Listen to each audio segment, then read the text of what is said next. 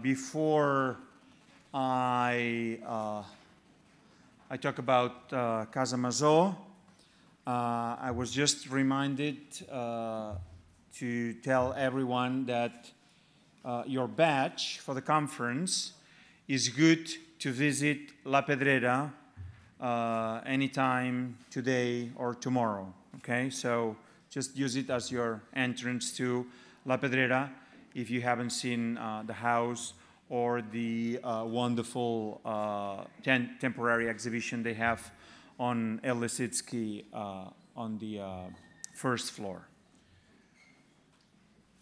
Okay, don't worry if this is the first time you hear Rafael Masó's name. You're not alone. Masó was a Catalan architect born in 1880 in the small city of Girona, 100 kilometers northeast of here, of Barcelona.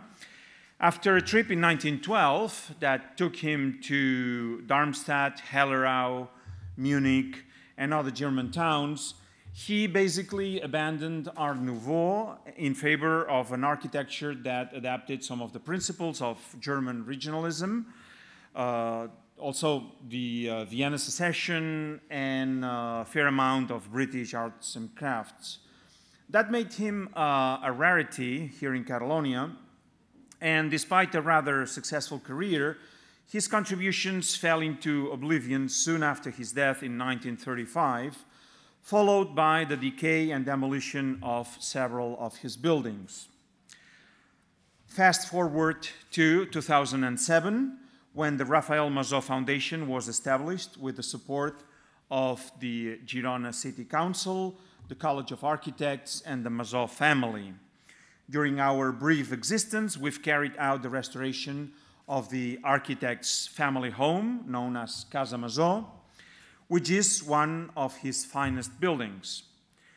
One could argue that Casa Masó was always there, at least since houses were built along the river outside the city's Roman walls in the 16th century. So it has always been part of Girona's iconic image, since the days of prints and early postcards to the days of selfies and Instagram. One of these houses belonged to Masó's maternal grandparents, and at the end of the 19th century, the architect's father was able to acquire two additional ones next to each other. So in 1910, the young architect was asked to unite the interiors and the facades. Then in 1918, his older brother acquired a fourth house, and the architect again attached it to the whole and reorganized the facade the way we basically see it today. Masó and his wife actually planned to live on the third floor after their marriage, but the bride's father demands made it impossible. So that's another story. So his work on that floor was never completed. That's why most of his interventions are concentrated on the ground floor, first and second floors, which were occupied by his family until the house was handed over to the city in 2007. The shining whitewashed facade overlooking the river contrasts with the opposite facade on the street, which has an appearance of a small urban palazzo. Nevertheless, both facades are two sides of the same coin. They represent the dual character that Masó wanted to embed in the family home, and in fact, to most of his architecture. Forms and materials of vernacular architecture are combined with a series of fully modern innovations to the point where the house offers a constant dialogue between tradition and modernity.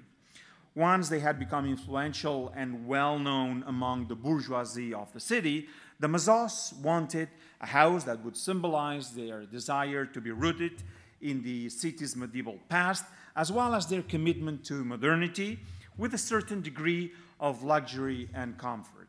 For instance, right when you come in, you realize that Masó combined vernacular materials such as stone, wood, ceramics, and wrought iron to turn a humble and simple structure into the house of a middle-class family which wanted to project their new social status.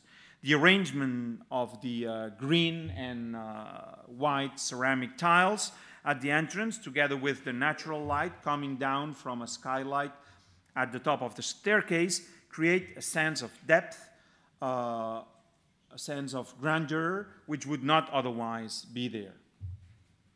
Same strategy was used on the first floor hall. The prevalence of wood and cream and chocolate colors provide warmth to welcome the visitor. With the repetition of vertical lengthened geometric forms all around the room and the natural light, again, coming down from another skylight in the back, Masó achieved the feeling of a sophisticated, ordered, and sober space in accordance with the aesthetics of the modern urban interior. The dining room is the setting where Masó could best express his conception of the home, comfortable but austere, with attention to details, blended into a harmonious whole, and full of cultured references under a humble appearance. One of the basic elements of the decoration are the very thin strips of wicker that cover the walls, crowned by a wooden shelf that goes around the whole room and used to display small sculptures and decorative objects. Other ornamental elements that Masó introduced were the two corbels and the plaster coffered ceiling. However, the most outstanding elements are the objects designed by the architect himself, such as the imposing lamp, the colored glass doors, the cupboard, and the sideboard. From the dining room, you may step into the gallery, which runs all along the facade, with unique views of the river and its many bridges. The rest of this floor is occupied by the library and office, the drawing room, the kitchen, the sewing room, and one of several bedrooms with Masó's furniture. There are more bedrooms on the second floor where you can also see the bathroom he designed in 1918 with colors and materials that actually turn it into one of the most surprising rooms of the house. In many ways, Casa Masó embodies Masó's contributions to Catalan architecture and design and his commitment to the transformative power of domesticity. Because he worked without the incomprehension or rejection he often encountered with his clients, here he was able to bring together his unique blend of exquisite modern ideas and vernacular elements to improve the everyday lives of his family. The house opened to the public as a house museum in 2012 and has since become the foundation's headquarters. Besides guided tours, we also offer a small library, an archive, and a temporary exhibition space. Visits to the house are only on guided tours, and we usually offer 4 visits per day to a maximum of 8 people per group.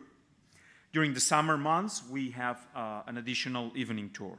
Of course, you may think this is still a rather small amount of visitors.